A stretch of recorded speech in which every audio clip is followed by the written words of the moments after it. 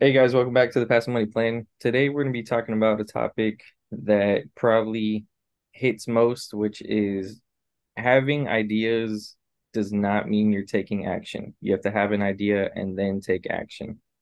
And so this topic is based off of basically majority of people from at least what I've seen. I don't know if you've seen the same, Kirby. They look at these people who are rich and have created these huge businesses and think that just because they had a good idea to create that business, that's how they got rich. So they just had a great idea and then everything else just fell in place. And I've heard a lot where people say, I just need to think of one good idea. I had a good idea once. Someone stole my idea. They stole my invention, but they forget to realize or don't realize that you have to have the idea. That's the easy part. And then all the little steps that go in place, registering, a patent for your invention, creating a business, a LLC, a corporation, raising funds. There's all these different steps that have to go in place in order to create this idea or dream that you have. And Kirby's favorite quote is all the best ideas are in the graveyard. So, Kirby, what do you have you heard this? Have you heard people talk like this before? Um, all right, first before I get to that, I gotta tell you a story. It's crazy. Okay. Back in 2000, I want to say 2008. 2008. And everybody y'all can look this up so y'all don't think I'm crazy. Well, you probably still think I'm crazy. But anyway, that don't matter. All right, so 2008, I'm riding in the car with my wife and we just cracking jokes or whatever. I said, I'm gonna come up with an invention.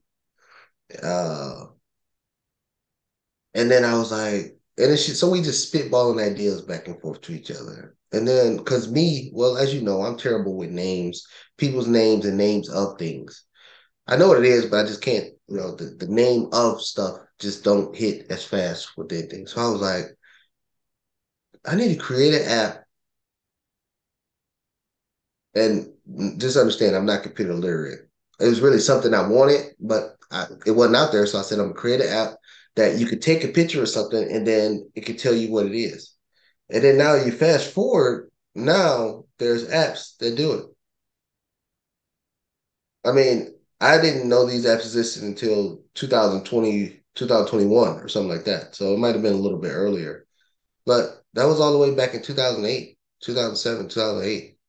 So just because I had an idea, I don't do nothing. If I don't go put that idea in motion, if I don't put that idea to paper, put that idea to diagram, put that idea to get patents, patent pending, or something like that, or utilities pending. If I don't uh, start putting capital behind it to get that application invented, it don't mean nothing. I mean, you said my favorite line is the greatest events in the world are in the cemetery. It's because people think of a lot of stuff, but it don't go that easy. And everybody, and we'll just use the Jeff Bezos case. Everybody just think these people got rich because they only had an idea. Hell, we all have ideas. Every kid in every trailer park or ghetto in America got an idea, but they ain't a Fortune 500 company. It's more that goes into it than just that. You have to put in more work than that. If you have an idea, then you need to start. I mean, you got Google. Y'all look up the newest Taylor Swift, Beyonce rap songs. Look up how do you get an idea into fruition into application? How do you raise capital for it? Because contrary to popular belief, Jeff Bezos to get that big, he wasn't doing hand to hand door knocking. He wasn't setting up Kool-Aid stands on the corner. He wasn't going to the flea market. To get something that big, you have to be able to articulate. You have to be able to demonstrate. You have to be able to talk to people that have bigger pockets than you have to invest in what you're doing. So You need to be taking speech classes or whatever to be able to do presentations and things of that nature. And the end all be all is to get people to invest in you or to get people to invest in your ideas. The idea can be great, but understand the people that invest in you, they care about the numbers. Everybody watch Shark Tank, right? People come out and say all this is what my product do. This is it does this, it does this. And then what come? Okay, tell us the numbers. Because the investor wants a return on investment. So if you don't know the numbers, the key part of it to get to where you want to be, mega mansions, cars, and all this stuff, if you don't know the numbers of the business or the potential numbers, projected numbers, uh, going out there getting piloted numbers to make this happen, then there is nothing that an investor will want to do. I get people call me all the time. Hey man, why don't you just invest 30,000 in my business? And what? How much do it make? What's the ROI? How much revenue are you bringing in? What tax bracket are you in?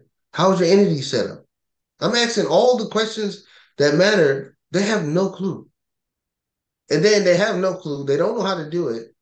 And then they said, hey, why don't you invest 35,000? And I'm just telling you one story. Why don't you invest 35,000 and then when it get off the ground, this is their pitch. When it get off the ground, I'll just give you your $35,000 back. No, that sounds like a loan. It sounds like you need to go call a bank. It sounds like it need to be interest payments on that. But of course, if you make it sound like, oh, he's an investor, once you lose my money, then you don't have to pay me back. No, that's not how it works. But I know I went on a little longer rant than I wanted to, Alex. My bad. But yeah, but that's how I look at it. Yeah, not to make this like a video on Shark Tank, but my favorite two on that is Mark Cuban and Kevin O'Leary because they just get straight to the numbers. I think the others, they in some I've seen them kind of like, oh, that's a great idea. Oh, it's nice that it's family. Kevin O'Leary's just like, okay, that's great. So how much are you making? Like just straight to the point, you know? And that's but if you look at them, Kevin O'Leary and Mark Cuban, I think are the highest net worth individuals on that show. And, you Right. know, you have to be an asshole to in order to get, to that point. But it's absolutely true. I mean, you have to look at the numbers as an investor. That's the only thing that matters. Like it can be a great idea. It could be cool, it sounds fun and all that, but when you're raising capital, like the only person that actually cares about the dream or the idea of the business is the person that's creating it. No one else that's putting money into it gives a damn. Like it doesn't matter. Like the reason why they're giving you money is not to fund this like dream or vision. It's to get money back. It's to create an ROI better than where they can find somewhere else. That's the only reason. That's it at all. But this yeah, I thought of this one, this topic, and it's funny because I think if people realized that all it took was action, and we can't emphasize action enough, that they could see their dreams come true. But so many people, they love to talk, they love to fantasize, they love to imagine things, and they never get anything done. And we talk about how if you're giving your job 8 hours a day, you better be giving yourself 8 hours a day. So many people, they go to a 9 to 5, they get home, they're exhausted, and then they don't want to do anything else. If you don't do anything else, you just get stuck in that trap where you're constantly waking up, going to your job, coming home, watching TV, eating dinner, going to bed, and repeating. Like you're not advancing anything. You're just staying stuck at that job. And that's what the rat race is. But Yeah. yeah, go ahead, Yeah, because I don't want your point to be missed. When you said if you're going to spend 8 hours a day working for somebody else, you need to spend eight. I mean, this is for people that's really want to go out there and do it, not the people that just want to pretend to do it. These are the people that really want to go out there and do it. If you spend 8 hours working for somebody else, when Alex is saying spend 8 hours on yourself, that don't mean 8 hours getting money and petties, worried about your mental health, worried about what new shows and making sure you stay up to date on the shows and make sure you're hugging your loved ones. 8 hours on yourself mean 8 hours on your business ideas, 8 hours on making your business work, 8 hours on doing the things that need to be done to make it happen. Yeah, it's going to suck. It sucks. I mean, look at the people that's successful in business. They don't have much time to do anything else. I mean, it's crazy. All the time I hear people talking about, oh, I want to be in real estate or I want to be in business. But when was the last time you looked at the MLS? How many times you look at the MLS? Oh yeah, I looked at MLS last week. Last week? It's every day. How many times have you submitted offers? How many times have you put in deals? If you want to create a business, how much time do you spend on it? But it's funny that these same people that want to be entrepreneurs and want to create a business and want to start a business, they can tell me every score in the NFL, every score in the NBA. They can tell me all the new shows that's coming on Netflix. They telling me about the what happened in Yellowstone last week, the TV show. And I'm sitting here looking like, what the heck? I remember one guy, he called me, this was a couple months ago. He called me, he was like, hey man, I need help. I'm in a real estate buying. I need to bounce ideas off you and I gotta help me figure out what I need to do or if I just need to offload. And I said, okay. And then I asked him where he wanted to meet up for, pseudo uh business dinner, something quick. And then so he was like, let's meet up at the Wing House. And then I'm just like, all right, I'm thinking Wing House, like Buffalo Wild Wings, is loud, not much gonna get done there. But because I wanted to see his motivation. So I just let it play out. I go to meet there. Actually, the place was fairly quiet. It wasn't that many people there.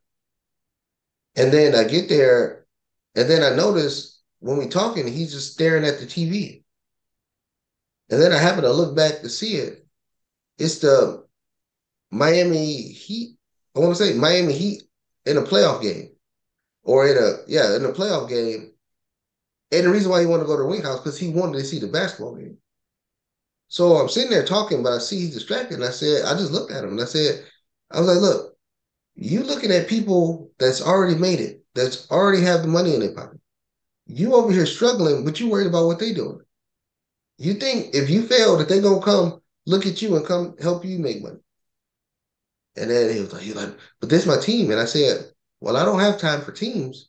I got other stuff to do. And I got up and I walked out. That's what I was like. If you got time for this, I don't have time for it. So whatever happened to his business or whatever, that's on him. But I showed up, and I tried to assist because a big thing, especially in my community, is the people that got it don't try to come help. But when they do come help, they miss the opportunity because it's something more important than that, and it's sports, and it's grandma's 115th birthday party.